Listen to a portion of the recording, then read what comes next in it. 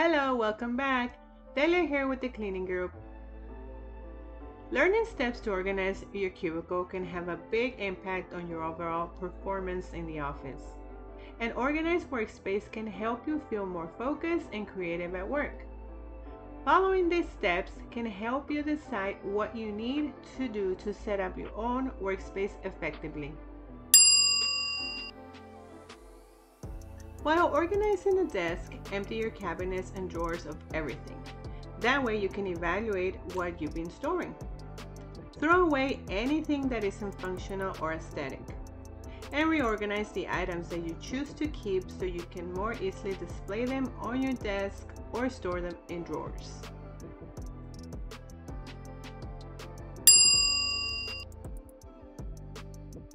A plant, 1 or 2 frame photos, and a paperweight are often sufficient for making your cubicle feel like your own. Be highly selective with the number of items that you display on your desk. Too many items can become distracting and take up space. Remember, your workspace is a visual representation of your level of professionalism. It tells others that you have a strong work ethic and that success is important to you. One of the easiest ways to keep your items tidy is to sort them into different categories while organizing a desk. You may want to purchase drawer trays, cabinet dividers, an inbox sorter, and a cup to hold pens and pencils.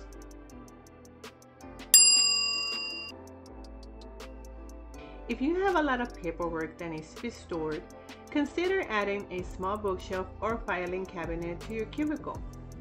If you choose to add a bookshelf to your space, divide your paperwork into different categories and then use hardcover 3-ring binders to separate your paperwork. This will make it easy to find the information you need quickly. Identify the items that need to be on top of your desk. Items that you use often should be easy to reach.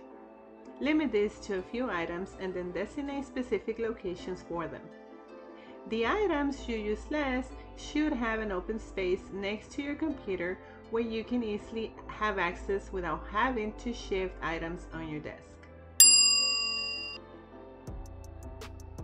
Designate a space right next to the entrance of your cubicle to keep personal items.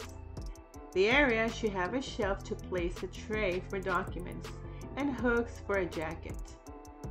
Use a box to place your personal items, like an umbrella or extra pairs of shoes, and a trash can.